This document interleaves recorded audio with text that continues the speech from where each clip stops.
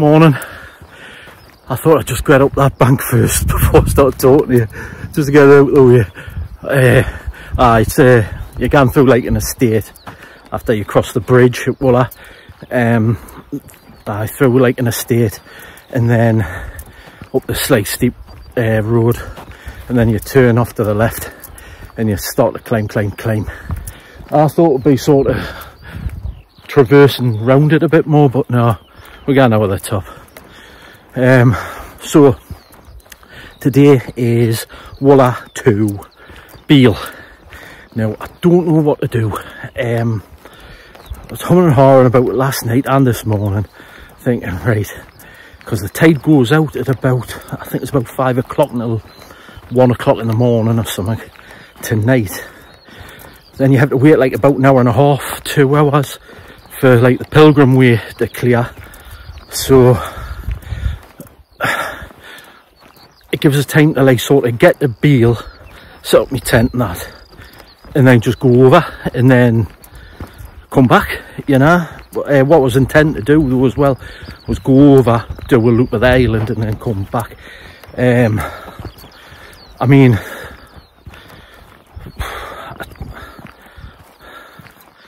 I'll probably get back for about 10 o'clock.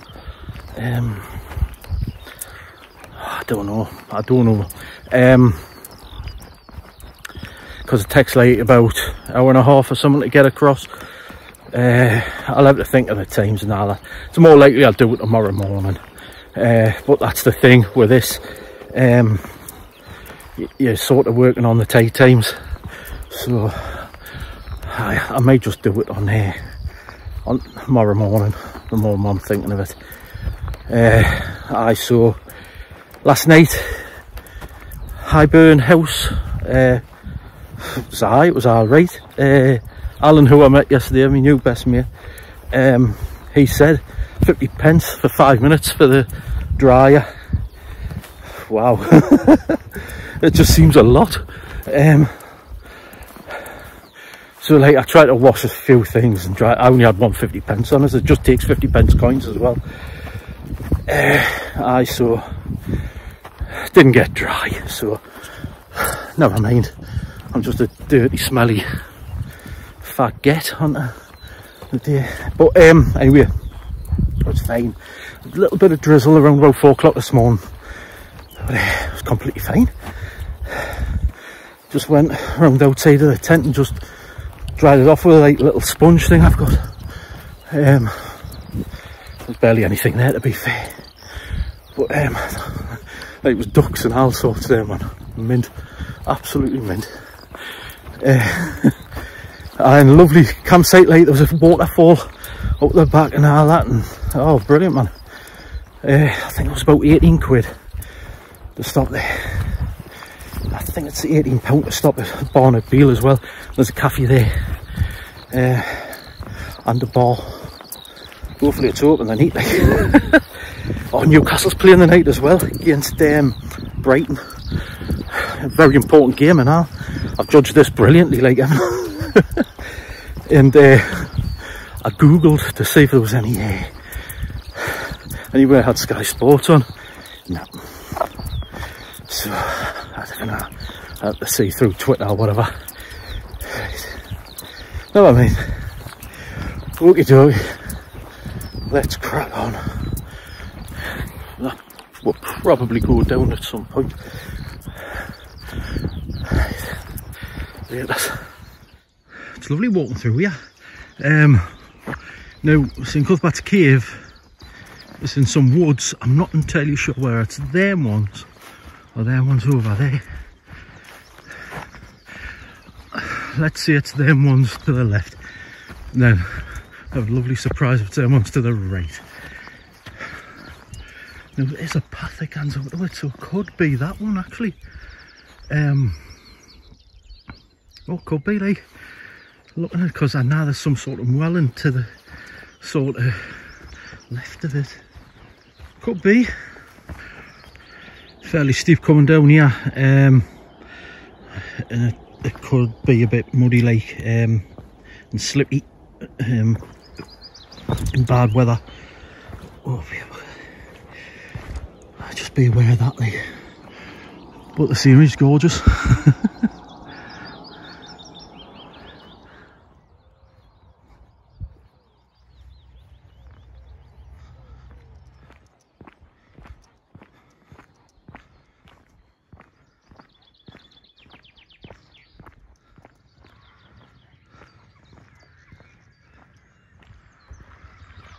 Hello.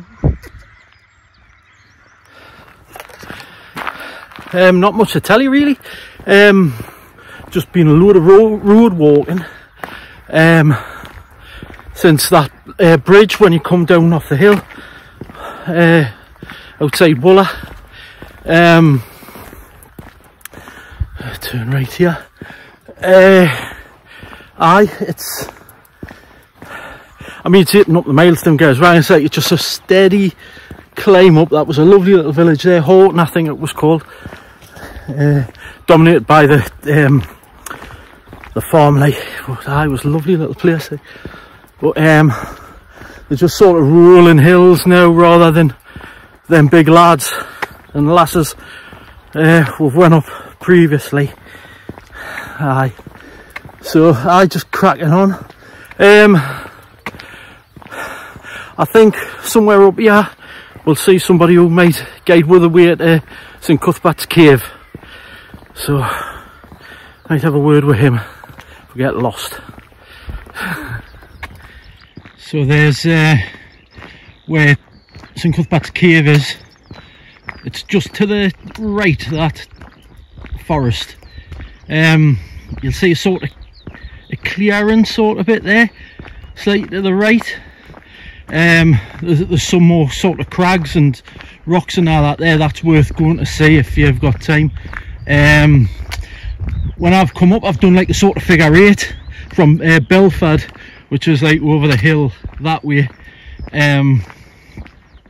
crossing over at a, like just in that general direction. There's like equestrian farm sort of thing, and you just sort of like come over the hills through the farm at Belfast. There's a massive bull there, like enormous. It's in a field though. It's like it's out your way, like. So and then you sort of make your way along to here, back up there, round, and then back down again, or whichever way you want, really, I suppose. It's a lovely area, like, lovely. There's a nice little village, Belfast, as well. Like, I suppose you could stop there on this, I suppose. I was looking into it actually, but it's a bit out the way.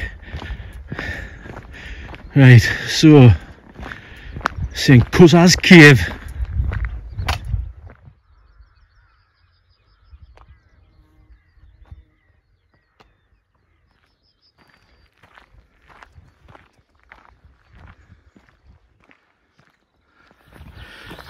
Excuse me, mate, do you know where St Cuthbert's Cave is? Oh, it's your cave, is it? Oh, I found. Hello. What about her? Excellent. Sorry for being so sweaty and smelly.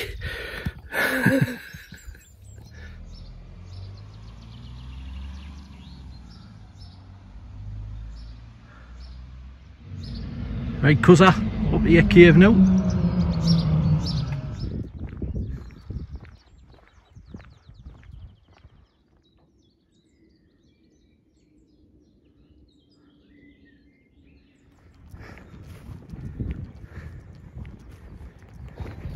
So there's them rocks I was telling you about. It's a bit further along from St Cuthbert's Cave. St Cuthbert's Cave's like at that end there, around about there.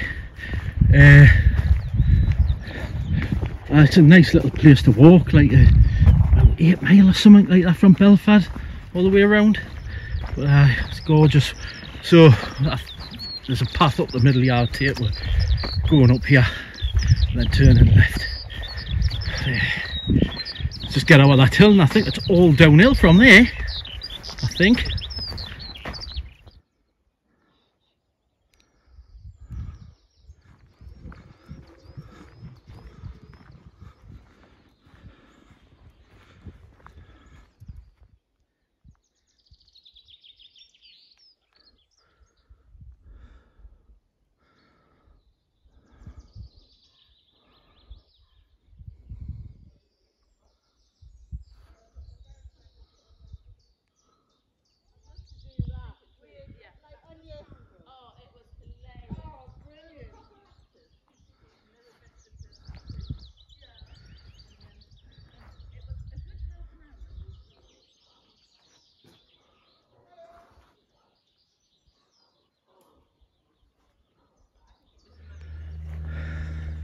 So goodbye, St Cuthbert's Cave, and we can see the sea in yonder.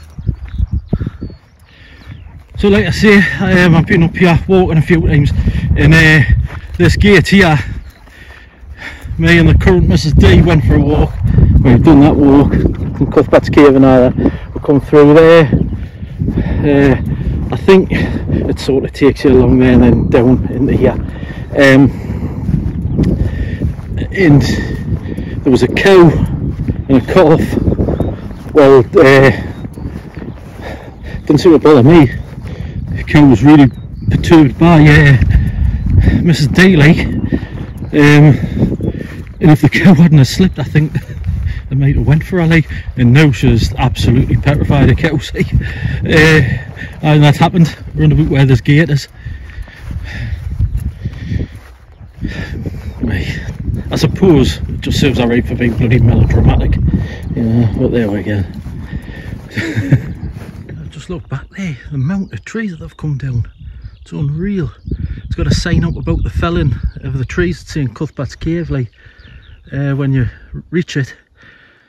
But by God, it's Storm Arwen again. Unreal, man. It's caused some devastation, like. And there is our final resting place, Holy Island. Like, that's the like sort of village there, straight ahead. There's the causeway. Oh my God, I can't believe it. I can't believe it. Oh God. I've just had to have a word with myself. Oh man. Right, we're going sort of that direction at the towards Fenwick, and then I think I might get into a cafe there, like Guru Cafe. Let's see what time we'll get there. Oh, I can't believe it. We have to cross over the A1 after Fenwick, and then across the East Coast main line, and then like turn left and then make our way up to the causeway, and then I'm camping at the barn at Beal. It's like a cafe, bar, campsite sort of thing. So, oh man alive, man, look. I mean, I knew it was coming up, didn't get us wrong, but wow, it took us a bit by surprise.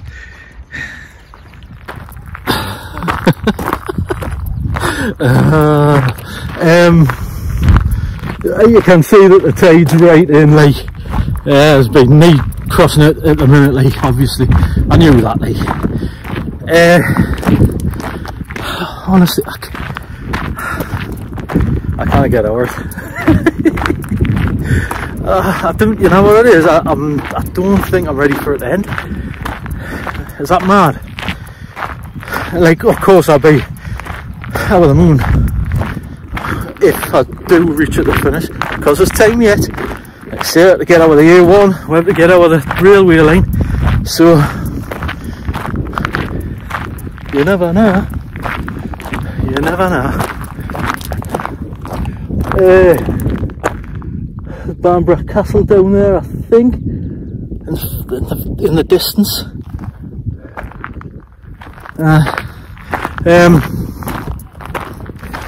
Oh man, alive, man. Oh God, honestly I can't get over this. I can't believe I've walked this far without my feet hurting, you know. Like, I'm actually, like, not a cripple like I was the last time, like, leaving the weight. Unreal, man.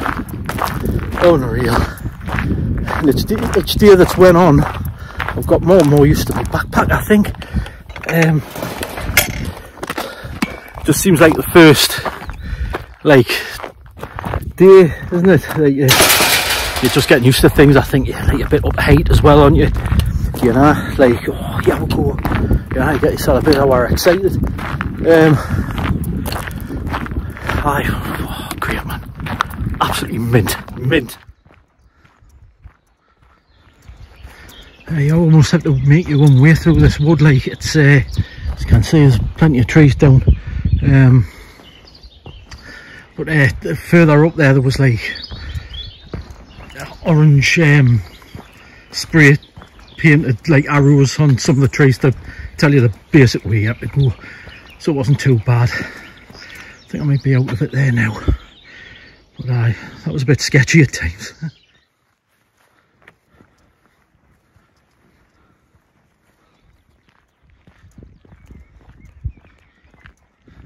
Just had a cup of tea at the Guru Coffee. Honestly, the loveliest women, lovely. Told them I better sit outside because I absolutely stink. I drive away customers. So, if you're up this end and if you're doing this walk, definitely pop into there. I think we're open till 3 o'clock, but they were lovely.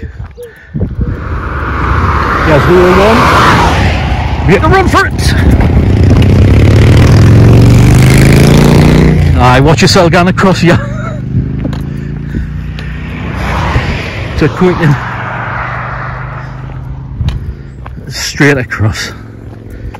Thought I was going into that field over there while them cows giving us the eye. But no. Up this track here, thankfully. Some big lasses there, mind. Oh, especially here. Wow. Right, so we're getting closer. Oh, there's my sticks. We're getting ever closer across the A1, up across the railway line yet. You have to ring at one side, then ring at the other, tell them you've passed. Obviously ring at one side and they'll say, no, I haven't gone across yet. So I'll do that. Lovely day. I mean, there's been a lot of road walking, but that's of no consequence. Like, is it? It's has to be done sometimes, doesn't it? And it eats up the miles as well, you know. Like the days flowing past. I don't want this to end. I was just looking at them cows there now, like. Right, you're staring us out. You're nah, that's a path. You know that more than what I do. And I'm thick as mince, you know. They need to be bloody scared about it, you know. I mean, I'm a fat ugly yet, but Christ. Oh wait, my lads. Or lasses, should I say. Calm down. So, yeah, it's weird, like animals, like. What do you think I'm gonna do? I can just see like the sort of the sand and all that in the distance. Well, it isn't even in the distance. It's not that far off actually. Still no wind today. It takes it out your mind. Right, we've got sheep here, and just sheep. Good. Right.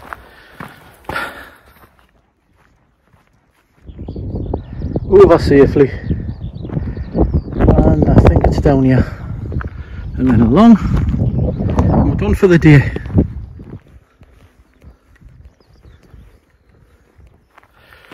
Right, so I might as well sum up the day now. Just along the way from the barn at Beal. I think that might be it there. It looks like it. Not a great day. Not as challenging as other days on it. You've got that hill going out of Wooler, and the climb up the St Cuthbert's cave, and just beyond it, and that's it really. It's decent like day's walk. Lovely, you know, it's just what you need. I can understand why people might start from Holy Island, then come in, because a nice gentle start for you, rather than straight over Eden Hills. Like,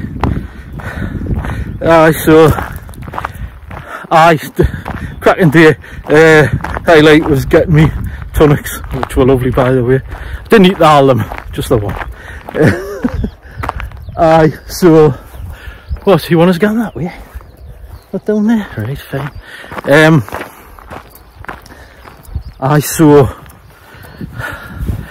lovely day, lovely day. Just nice and gentle-ish.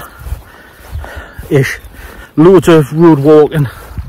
Today has been very light little grass walking like what we're doing here now. Thoroughly enjoyed it, like. Thoroughly enjoyed it. Just took me time as well, because you kind of book in until 3 o'clock here, so I've timed it just right really, like. I've just moseyed along. I'm trying to break in me back, like. Aye, so a decent day, like. And then tomorrow we'll be going hour there, and I'll give you a tour of the island as well, just to give a bit more oomph. Rather than just going, oh my god, done, 1 minute video. Because there's a few things to see over there, like, so I think it takes something like about 90 minutes to cross. You can just see the sticks in the distance. I doubt you'll be able to see them on there. There's like a few things to see, like Lindisfarne Castle and stuff like that. The bonny little village there as well. Right. So day 4 almost done, unless I get over my ankle, because I've survived the A1 and the train line. There's probably a shark come out and kill us, or one of the seals our farm there. Right, all the best, see you later. I think I might get another pint if that bar's open. Thank God I missed that train, it's a big one. Right, all the best.